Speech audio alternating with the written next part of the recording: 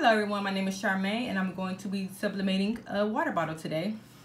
Let me show you this water bottle. It came from Walmart. It's glitter based and it's a stainless steel double walled bottle. There you go. And I'm going to sublimate it because my customer wanted me to sublimate it. She wanted a water bottle to match her notebook that I made her. So this is the notebook, and you can also learn how to do this notebook in my video that I did yesterday. Sublimation, how to sublimate a notebook. Okay, the materials we will need for this video will be the water bottle, a mug press, and I can let you know the name of my mug press in the description bar below, but I did get it from Amazon. And we're gonna need a Cricut or anything, a cut machine so you can cut out the image, and a printer, a sublimation printer. You have to make sure it has sublimation ink in it. There's a lot of videos on YouTube that show you how to convert your computers, your printers into sublimation printers, so you can check that out on YouTube. But I have the Epson 7710, and I have Ink Pro ink, which is sublimation ink. You'll also need the butcher paper and heat tape. Alrighty, let's get this going. Basically, I'm going to use a project that I already used before. So I'm going to go to my projects, and then it's the picture I'm going to use. So I click on that, and then I'm going to go to customize. So I have to measure it. I had to change the measurements because this measurement I have right, the pop up, it was for my notebook. So that's too big. So what I'm gonna do is I'm gonna duplicate it because I want to save this particular image for my notebook. So I'm gonna duplicate this.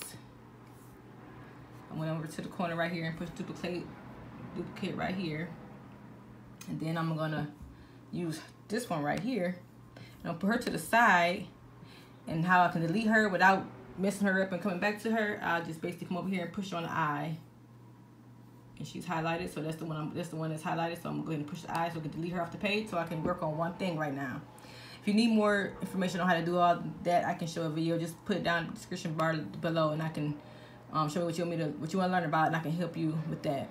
So I unlock it so I can make it smaller, and I have to choose the size that is convenient for that will work with my heat mug press.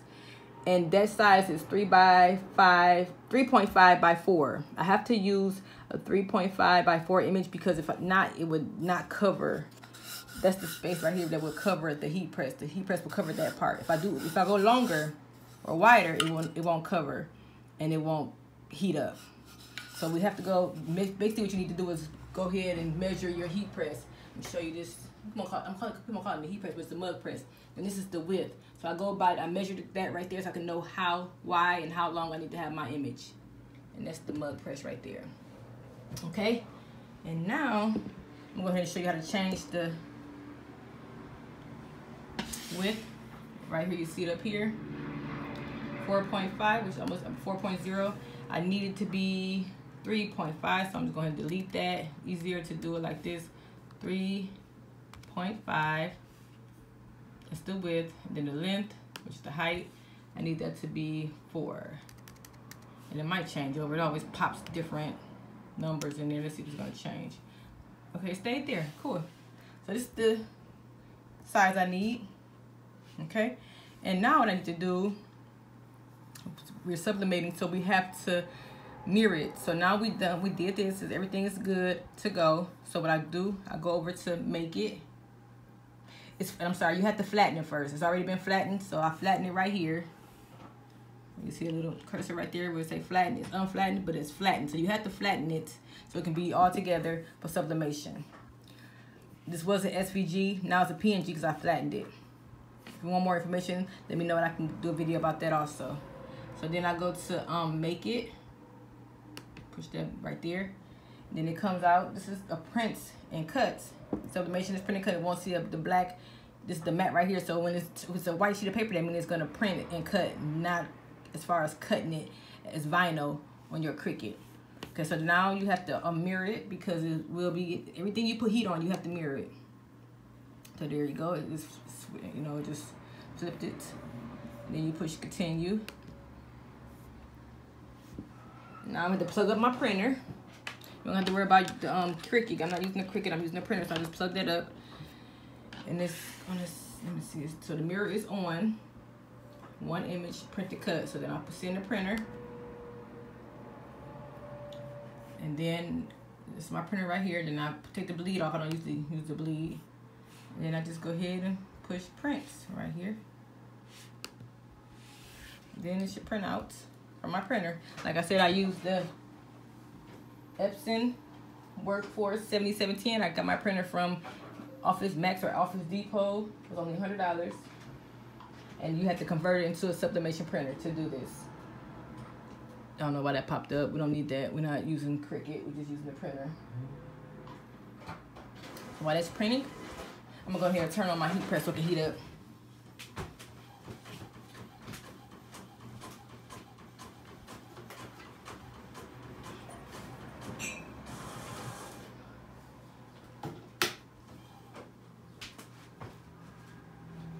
Okay.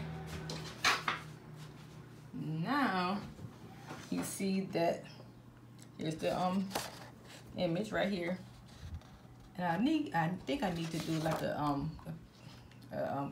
clean, what's it called, to clean my ink, because I see the lines in here, but it should still work. But I know it's about time for me to clean my ink cartridge. Let me see. So I'm done with that. So what you need to do now is just basically cut around the black lines, because you don't want the black lines to be on your item. So I'm gonna do that. I'm gonna go ahead and cut it. And while my mug press is heating up,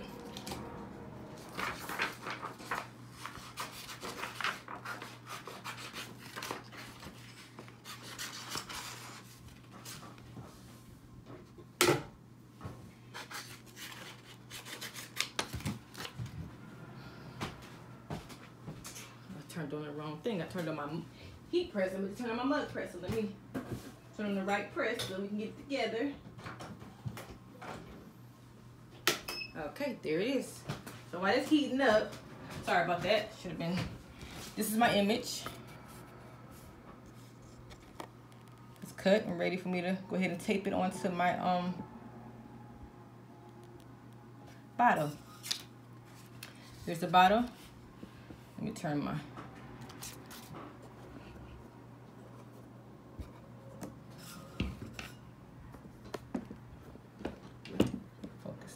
quick for you.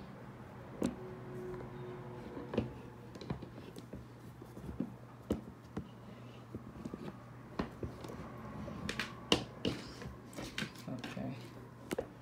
It's not working like I wanted to, but let me close this.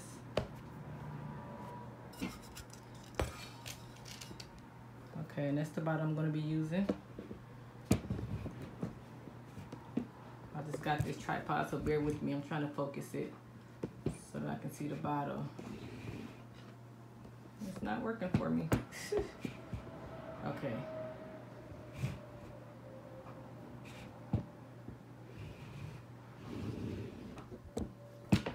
I'm sorry about that, you guys. This is a new tripod and it's not working for me like I wanted it, but there, that it works. It's kind of crooked, but like this. Okay.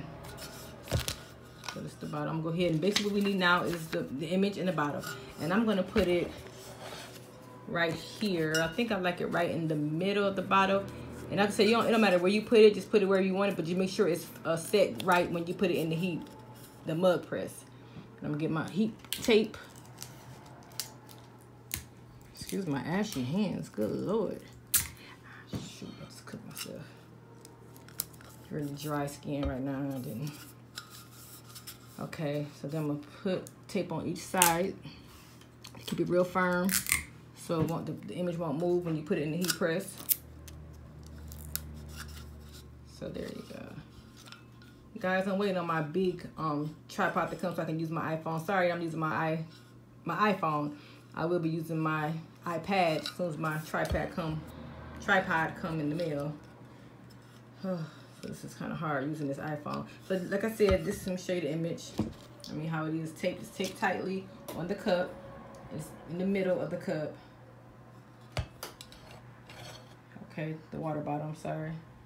And then after you do that, you will have to put on the paper, the butcher paper, which is this right here. You got that butcher paper on there so it won't burn the other part of the image. I'm gonna set this right here so you can be able to see as I put the cup inside the heat press. It's beeping because it's ready. So what I'm gonna do is cut a piece of paper off, the butcher paper, so I can put it around the cup.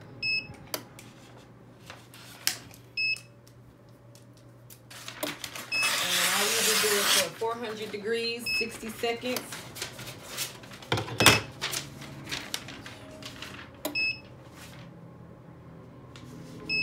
I'm gonna go ahead and wrap this up.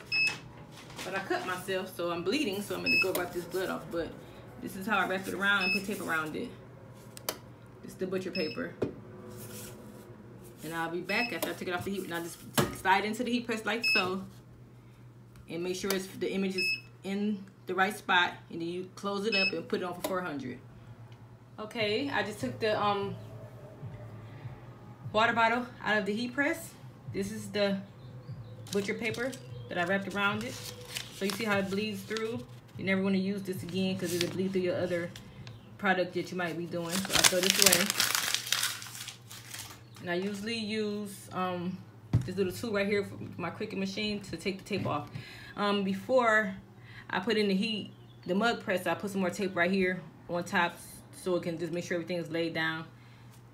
Okay, and it's kind of hot, so make sure you cool it up for a little while so you won't burn yourself. So I'm gonna go ahead and take this tape off.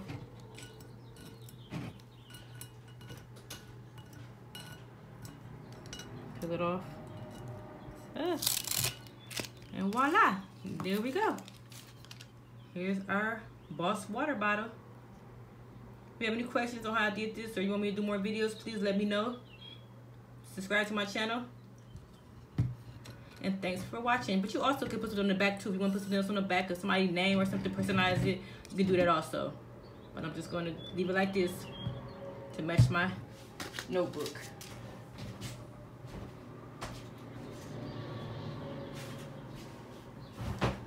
Ta-da. Thank you for watching. Please subscribe.